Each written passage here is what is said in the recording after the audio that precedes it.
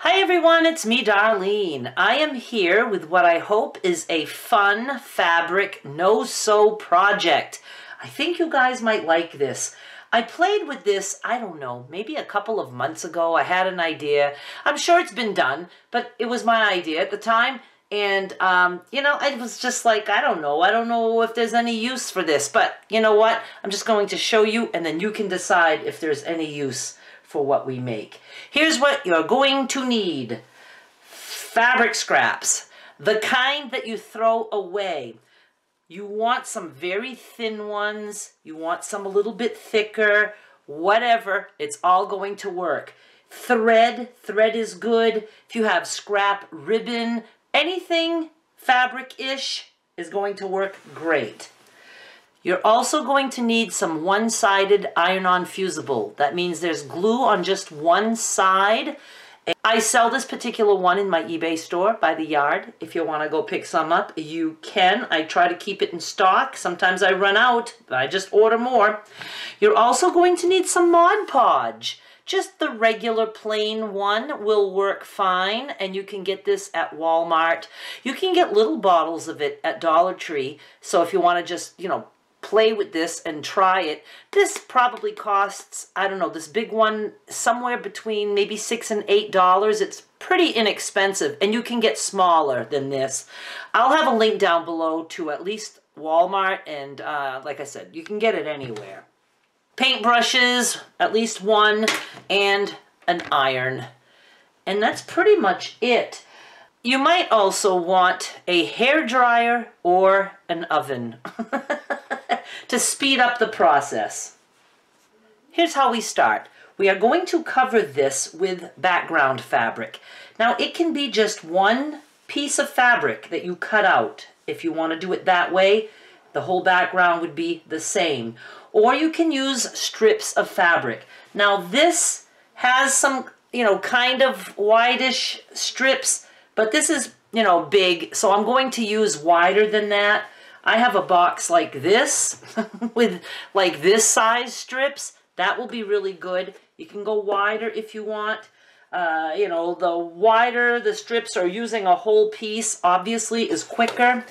And I'll probably be putting a lot of this video in fast speed. So I'm just going to start cutting some pieces and just putting them on here. I'm going to cover this whole square. Now, I would say you practice on something small just to see if you like doing this, but then you can make this any size you want. It's really cool. So maybe I can put a piece like that there and there. You just want to make sure you do cover the edges or it will stick to your iron. So I'm just going to do a variety.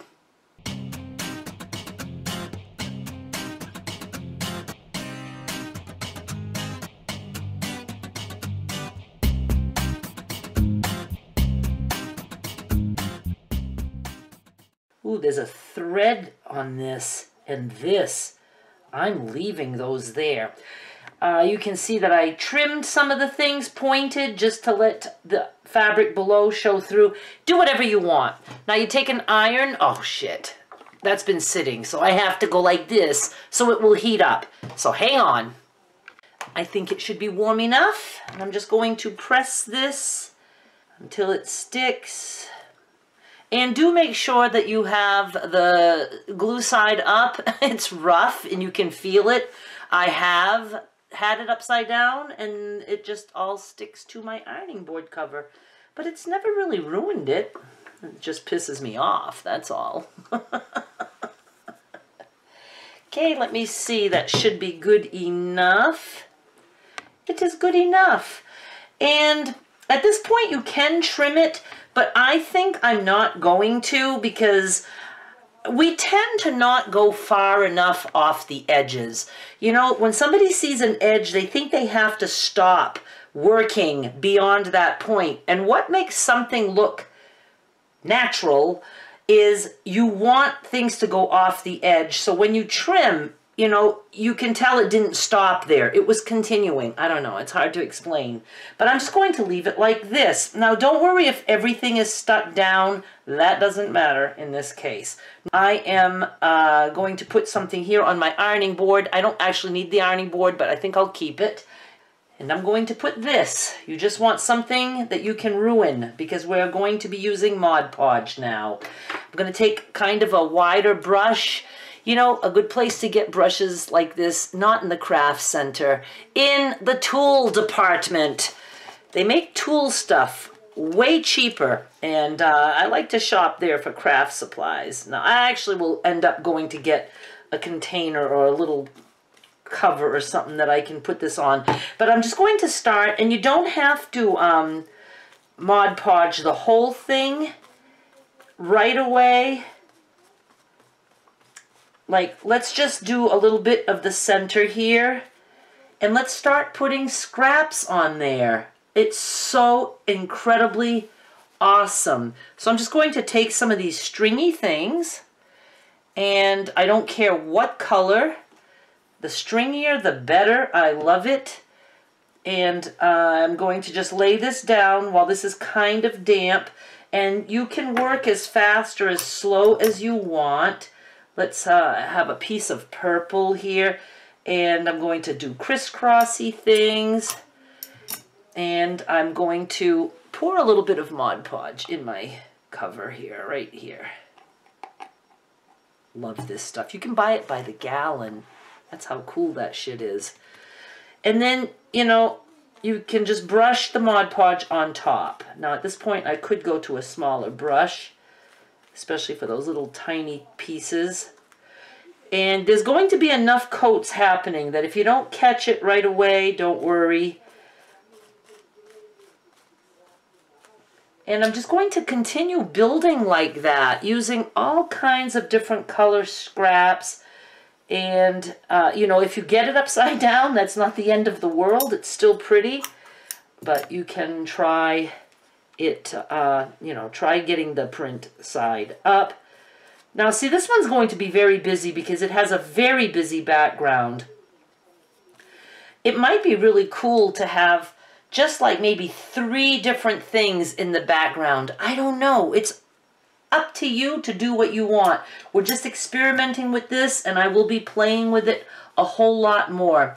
Now, I was going to do one separate, one just regular quilt cottons and one with batiks, but, you know, for the sake of time, I'm going to make just one, and I'm anxious to try some batik. So, and batik, there really is no right or wrong side, so that's always super cool. And like I said, even if there is a right or wrong, it doesn't matter. It adds, I don't know what it adds. Okay, so let me just continue doing this for a little bit. Oh, and we want to go in the other direction too. Just because we can.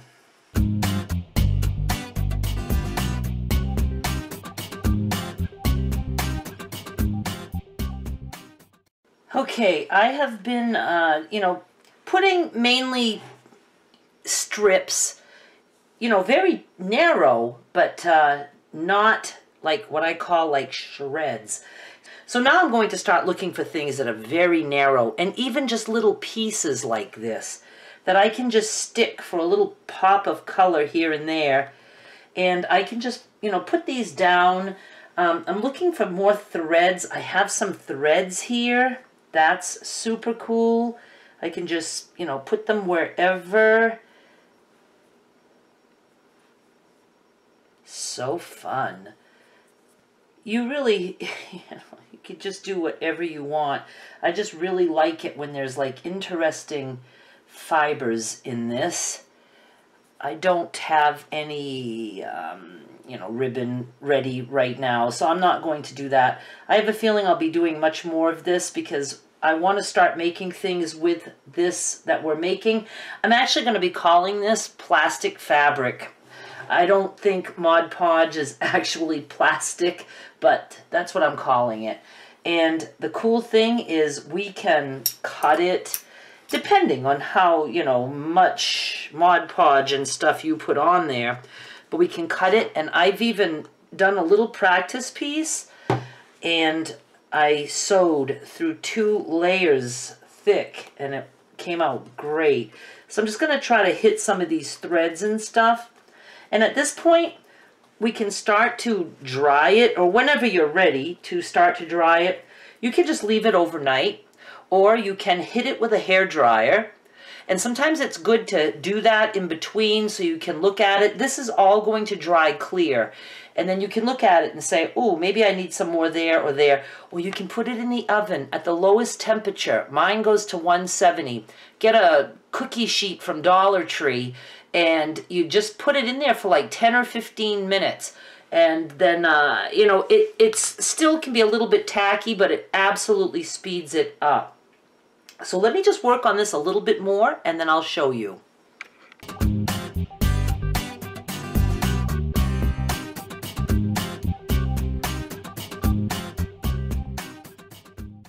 I have an idea that I'm going to try. I'm going to even make what I'm going to call fabric dust. I'm going to take some of these scrappiest of scraps. I mean, I really want them fine, because if they're not super fine, then they're called confetti. I'm making up all these words. But I thought maybe if I just cut some little pieces here and there, they'll probably stick on. I don't know if I'm going to like that, though. Well, I'm sure it won't hurt to have a few of those. The thing is that when you go over it with the Mod Podge, you know, you kind of just have to dab it on because it wants to just pick them right up. And those are actually kind of staying. I'm just hitting them with the Mod Podge because there's Mod Podge under if it's still tacky. All right. I don't know if I should continue or if I should stop now. I'm just all into this.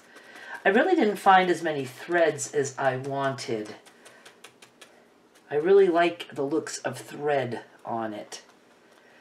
I do have thread that I could put. Let me get some thread. I have so much thread. I'm going to use this. It's like a nice kind of, I don't know if it's aqua or teal. I don't know what colors are. And I'm going to just, I don't know. I don't know what I want to do.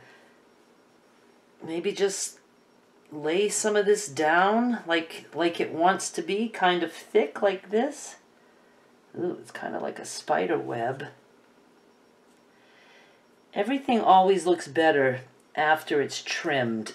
I'm trying to make excuses here. I don't know. I'm just going to lay that there. And I'm just going to try to slap it down. Kind of bunched up here a little bit. But I don't think there are any rules. I think I need more thread now over here. I'm just going to wet this a little bit more like this, so that more thread will stick. Kind of just lay this down. And again, go over the edges and come back in. It's just like, you know, somebody will paint a flower and they think the whole flower has to be on the page. No, you want to go off the page. And some people don't know, you know, where to stop. So I always say put something else under, like put another piece of paper so you can actually draw the whole flower. That when you take that piece of paper out, the part that's remaining, you know, it just looks more natural. I don't know if that makes any sense. Don't listen to me. I'm high on Mod Podge. All right, I think I'm going to probably consider this done. Not yet. I think I'm going to put some more thread on the side here, over here. Oh, this is so fun. I have my oven on, so I will be putting it in the oven for about 10-15 minutes. And then I'm going to see what we've got. I left this in the oven for about 10 minutes. I don't know if it was even that long. And it was, you know, very warm. And, you know, it still felt tacky. Not wet, but tacky. I took it out. I just let it cool off. And look how flexible it is. It's so awesome. I think because I have a lot of thread, I don't know, I don't think anything is loose. I might just put another coat of Mod Podge and put it back in the oven for 10 minutes. So let me do that. I'm just going to do this the easy way by pouring some right out onto this. And it will get clearer. Is this the gloss? I do have the gloss. There's also matte, and I did check the price. I think the gloss for this size is, and this is a 16 ounce, I think it was like close to $8, and then the matte was like close to $7, something like that. But yes, as this dries overnight, it gets clear. I think I would probably like the matte better, but I have just the gloss as far as I know. Okay, so I'm just covering that all again, and I'm going to go put that back in the oven. I took this out, and again, when it comes out, it's like real flexible and warm, and I just put it right away on a table, and I just go like this. I mean, you're not going to burn yourself. And then it cools within a minute, and you have your plastic fabric. I do want to say that if you wanted to really stiffen this, also stiffen the back. I did that like a couple months ago, and I had that piece forever. I don't know, did I throw it away during my decluttering stage that lasted like 3 weeks? I can't even believe I would have tossed it, but I looked and I can't find it, and I'm pretty organized right now, so I might have tossed it. I had done like 2 coats on the front and then 2 coats on the back, and I'm telling you, it was like wood. You could build a house with that stuff. So I'm going to trim this, and let's just see. Now, you can get yourself a rotary cutter that is used for crafting only if you want. And I'll try to link down below. I got this through Walmart.com, like really inexpensive. I love this little stick rotary cutter. And then I was getting the blades cheap. I only bought 1 pack. 10 blades for like $10. That's $1 a blade, and they last me a long time. They lasted longer than the blade that came with the, I was going to say the knife, the rotary cutter. Then those sold out. I talked about them, and they sold out, and I think they might have some in stock, but they're a little bit more expensive now. But I'll try to link down below to that too. So I'm just going to flip this over, and I'm going to kind of follow the piece that I had cut. Okay, so I have 1 straight edge now. So let me put it here. Oh, that cuts so easy. And you can cut with scissors too. I don't know what this size is. I don't care. I mean, it's just to show you guys. Let me get this out. Oh, I love it so much. Now, some of you might not care for the threads. I love the threads. I just love it. And again, you can make it a lot less busy by not having so much different, so many different prints for the background. Now, I'm going to show you the little piece I made today. This is all I did was this little tiny piece. Look how cute that is. Now you can see I had 2 strips of this like blue flower background.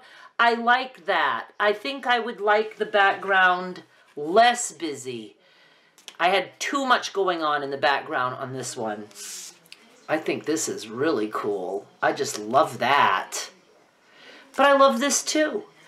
Now, one thing I'm thinking of with this kind of flexibility and not Mod Podging the back, is I would love to make some bigger pieces, or even, you know, not much bigger than this, but bigger, and make an awesome boxed bottom tote bag. For like, you know, sometimes we don't want a tote bag where it just collapses. It's nice to have something that can stand up. Like some people use those plastic grids that you do some kind of needle work on. And they make totes like that. It's nice, especially like if you're carrying craft supplies, you can put, you know, things that need to be stood up and not falling over. So I'd like to do that. So maybe I can do that. Next time I would just already have these pieces made and show them to you, and then I can refer back to this video to let people know how to make this. And then I can start making projects with this stuff. But if you Mod Podge both sides, I'm telling you, it can get really stiff. And there's probably so many cool things. I just can't think of anything off the top of my head. Book covers is one thing that I can think of. You don't have to do all this funky stuff. You can just take fabric and put it on the Fusible to stabilize it a little bit and add Mod Podge. And you could, you know, just... I don't know, make paneling for a dollhouse. I don't know, I'm trying to think of things. And you could make a tote bag like that too. Just cut a big piece of Fusible, well, 2 or whatever, however you're doing it, if you're doing sides and a bottom. And then, you know, put just one big piece of fabric. Iron that on, Mod Podge it, let it just dry. And you can make a tote without going through all this. But I really like this. I do so much. So I hope you enjoyed this and this little piece. I wish I had the original one that I played with a long time ago. I remember saying to my patrons and YouTube members, I did a little update and I was like, oh, timer rang, time to take the fabric out of the oven. And then I just left it at, if it works, you'll see what I'm talking about, or something like that. And then I just dropped the ball on it. I wasn't like all that gung-ho into it, but now I am. All right, you guys, thank you so much for watching. Please subscribe. Bye.